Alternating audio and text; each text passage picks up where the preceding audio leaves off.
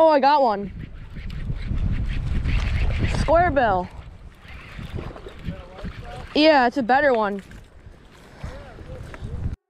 I'm gonna go over why the squarebill is such a good bass fishing lure. We're gonna go over some gear, some spots, how to fish, all the way down to the color during different times of the year. First, let's go over why the squarebill is such a good lure.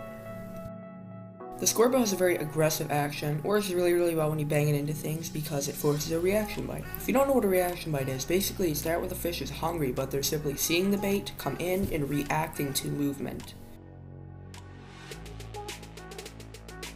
So you can see here I cast along a rocky bank, and you can see right here my rod is twitching because I'm banging into the rocks. This forces that fish to react.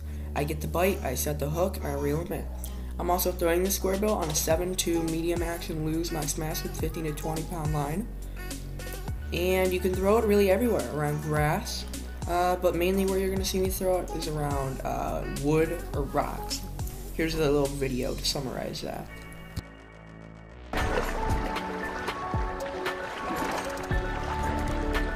Got him.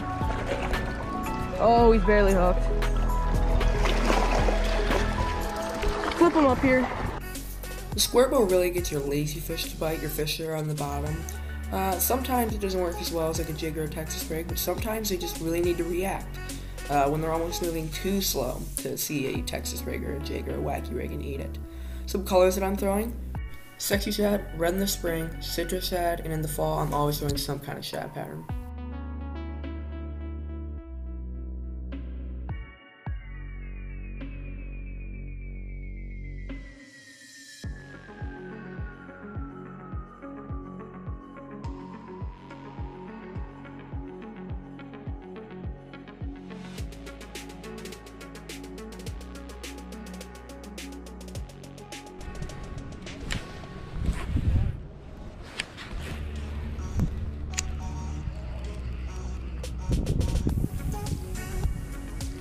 Got one.